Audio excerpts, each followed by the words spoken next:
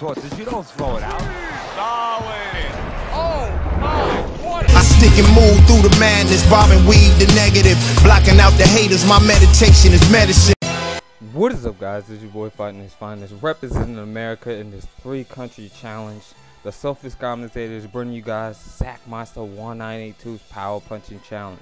The rules to this contest which you can do nothing but throw power punches. You can't abuse the straight right hand, and also no Mike Tyson or Isaac Frost.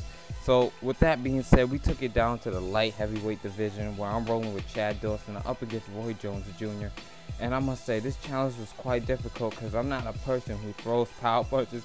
But look at this sexy knockdown here with 2 power uppercuts to the body, followed by the straight right hand up top, and get cold clocked as we put him down onto the canvas for the first time. And like I said, this challenge was quite difficult because I'm just used to throwing regular punches.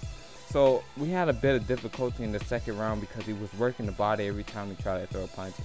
As you can see, we got our guard down just so we can draw him in and bait him in a little bit so that we would be able to catch him whenever he tried to swing back or come in with an open shot.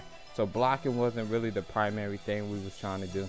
We was trying to go downstairs and then come back upstairs, working the body, and then looking for a good shot up top after his stamina was that.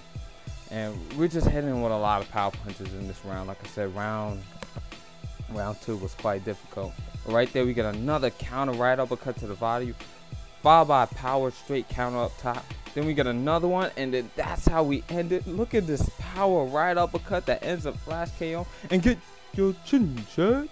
We end up finishing with my favorite punch, the right uppercut. Hope you guys enjoyed this. Your boy FightNightsFinest, the Silver Commentator, and I'm off this. Peace.